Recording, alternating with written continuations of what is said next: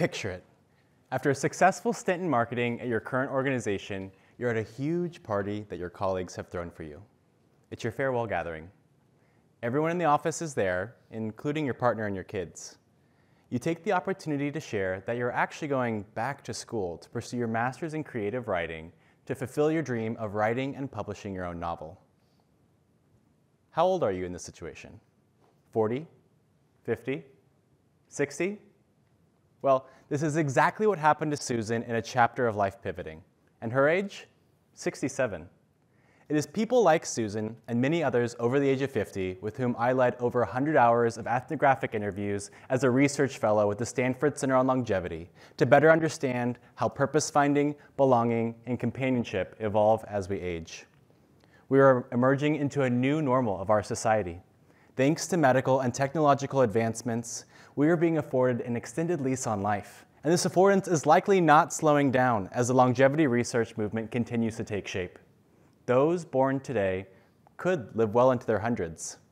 So it's time we stopped and asked ourselves, 80 could be the new 60, and 60 the new 40. If so, how can we meaningfully transform societal norms to get the most out of this extended lease on life, and more importantly, ensure that these extra years are accessible to everyone? Beyond my role as a longevity researcher, I come to you today first as a concerned, yet hopeful, son, grandson, and neighbor. Second, as the founder and CEO of a longevity startup, Goldie, working to address the social isolation and loneliness epidemic's effects on older adults. And third, well, as a hopeful 89-year-old man myself. Here's hoping. I am fascinated by what these extra years of life can mean for us if all of us are able to access them. Combining the insights gathered from my interviews with extensive market research and personal reflection, each of us needs to understand that, of course, building the world that we want our children to be born into is paramount. But equally as important is building the world that we want our children and ourselves to age into. Of course, there is a much bigger conversation on what must be done to address socioeconomic hardship, discrimination, access to healthcare, and other systemic inequities affecting the lives of millions. Today, I focus on one aspect of that system, which is aging. The opportunities, the challenges, the privileges, and the work to be done. Acknowledging that, it's time we started adhering to the new 80-20 rule. Whether you're older or younger, 80 or 20, we all have skin in the game and agency over what we do about this aging dilemma, as age is an aspect of our identity that is evolving every second of every day. So, where do we start? Let's dive into understanding demographic shifts and trends in the longevity movement, then drill into the needs and opportunities of the older adult population and longevity economy, and conclude with understanding what we can do now as business and community leaders to promote a more amazing older adult life for ourselves and for those living it now. By 2034, there'll be more people 65 and above than 18 and below for the first time in US history. This shift is more than just numbers. It is a call to action to address the changes necessary for the paradigms that govern our lives. The distinction between lifespan and healthspan becomes crucial. Lifespan looks at the number of years we're given, while healthspan looks at the quality of those years, enhanced by access to things such as medicine, healthcare, and social determinants of health like transportation, education, and social connection. In the years ahead, we must align healthspan and lifespan to move forward public policy and corporate initiatives with intentionality as we cultivate an age-positive culture and an age-ready society. How will universities roll out new degree programs to cater to a population 30 or 40 years removed from the classroom? How will financial institutions adjust their retirement investment strategy to account for 15, 20, or 30 extra years of later life payouts? More importantly, how can we support the over 40% of US older adults that depend on Social Security as their sole source of income? And what's to come of the millions of others that currently have no retirement reserves? Are we to do nothing and hope for the best? Or is this our call to action to stand up as the change makers and innovators we know ourselves to be and do something about it? On all ends of severity, these questions are bubbling up faster than we have time to respond, yet we must start addressing them. On a different note, the traditional life arc, born, learn, work, retire, is evolving. We are being afforded the opportunity for multiple careers, multiple chances to return to school, multiple doorways to reinvention of our lives. It is becoming less about seeing how high up the ladder we can climb and finding 2 or 3 vistas relevant to our passions and talents. Of course, the key challenge here is ensuring that this opportunity is accessible to everyone and not just the wealthy and able-bodied. Take Kristen, age 56, for example, who used her newfound identities as both an empty nester and a recently demoted employee to launch a new support group for new parents in her community.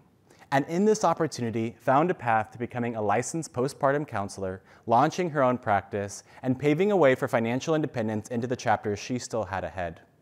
Of course, the opportunity for reinvention is valuable in itself, but when we can make it easier and more meaningful for people to work longer if they so choose, it's a win-win for the person as much as it is the economy for the financial opportunities created.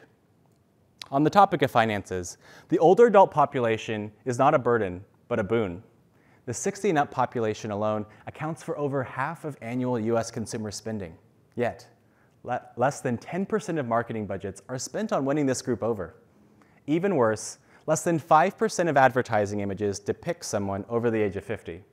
Of course, the images that we do see normally depict a Gen Z or millennial like me teaching that person how to use technology. The fact is, digital fluency acquired by this population over the last 10 years has transformed the rules of engagement.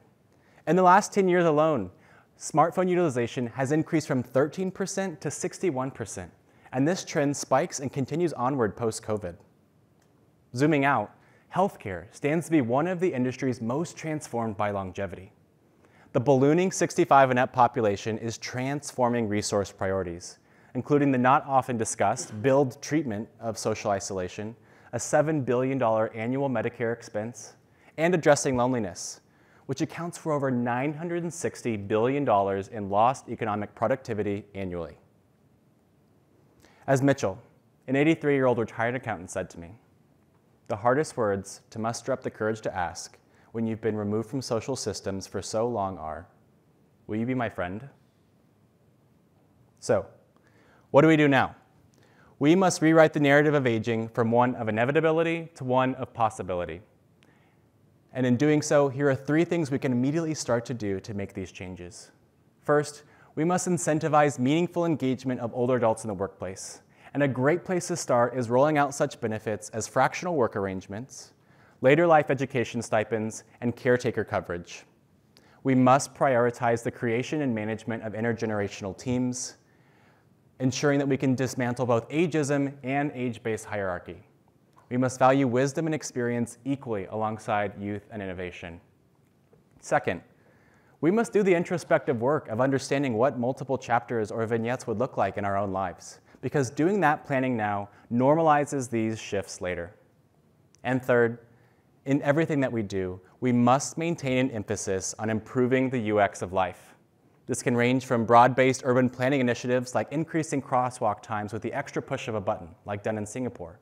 It can also look like rolling out later life education, vocational, and volunteer training programs like in New Zealand.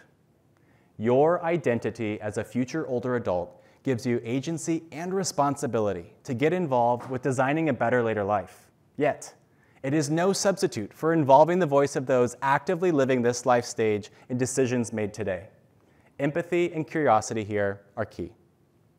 So, whether or not you want to become a spicy romance novelist like Susan, or a community counselor like Kristen, the future has the potential to be brighter than ever if we can dismantle these roadblocks and inequities in our way today. I urge you to see the value ahead in our 70s, 80s, and 90s with the same openness and enthusiasm that we have long put into our 20s, 30s, and 40s.